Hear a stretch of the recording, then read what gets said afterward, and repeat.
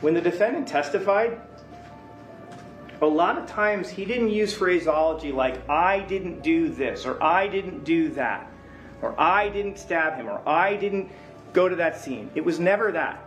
I mean, maybe from times he would say it, you'll check your notes, but the vast majority of the time, Mr. Telles would say it like this. I'd like to think I wouldn't do something like this. I'd like to think that I wouldn't do that. Because he could have just simply said, I didn't do that. I didn't touch that bag. But that's not how he words his behavior. I don't believe that I would repeatedly Google him over and over again.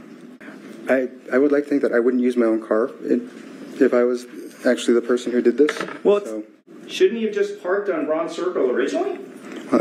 I would have thought that, you know, if he wanted to make sure he got the job done first, that he would not have actually parked the SUV in front to begin with. Oh, so that's my belief, because, again, that isn't me. I would think so. Okay. But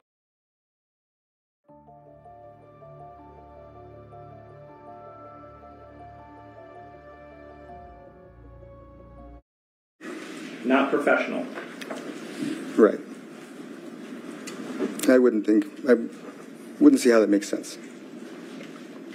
That's a lot of photos, correct? It would be. It looks like surveillance, doesn't it? It looks like a stupid way to do surveillance. Right, looks kind of amateurish, doesn't it? Right.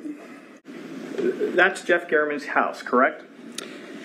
I have come to learn that it is his house. Combat this with my own narrative to try to, again, win the race. Right. You're so ask you again. Again, that would have been if in fact that was the case, if in fact I left my phone at home, then sure, yes.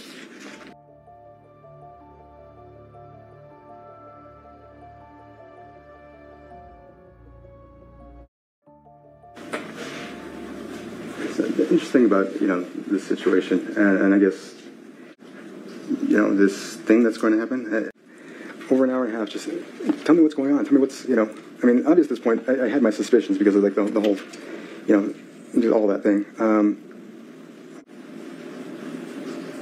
I mean, how does someone plan to have a victim in a particular area at their home? That's, again, notice by this time it's already 12:53 when we're at number 32, so I already have myself at the gym, right? Sir, I did not ever hang out with Mr. Irwin when he was alive. My question is yes.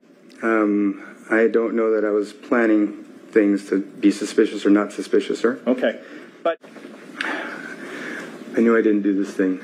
There's over 132 images in your phone focusing on that. Would you say that's a lot of detail? If that was on my phone, I guess I would say yes. Okay. Got 101, correct? That's what it alleges. That's a lot of photos, correct? It would be. It looks like surveillance, doesn't it? It looks like a stupid way to do surveillance. Right, looks kind of amateurish, doesn't it? Right.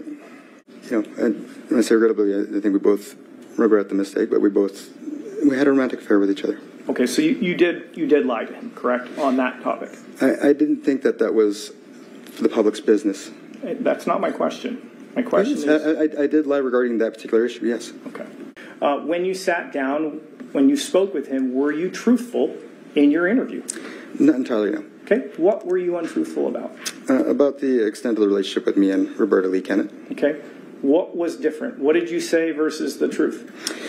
I said that, you know, she and I had no affair.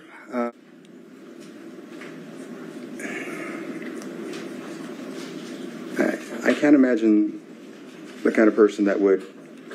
Objection. Sustained. So I personally can't imagine myself to be the kind of person... Sustained. I am not the kind of person